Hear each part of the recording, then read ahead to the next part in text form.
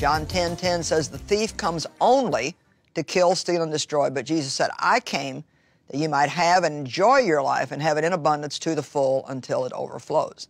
Now, before we receive Christ as our Savior, there's not much hope of ever doing that because we're lacking something and we know it. There's an emptiness in us. There's a frustration.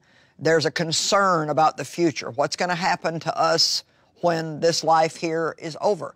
I don't believe it's possible to have true peace if you don't know Jesus Christ as your Savior. We need to know that our sins are forgiven, that there's hope for us. But after we receive Christ, we also receive a new life. If any man is in Christ, he's a new creature. Old things pass away and all things become brand new. That doesn't mean that our life is perfect after we receive Christ and that we never have another problem, but it does mean that whatever issues we have, God is always with us to help us solve them, and ultimately we can always have the victory.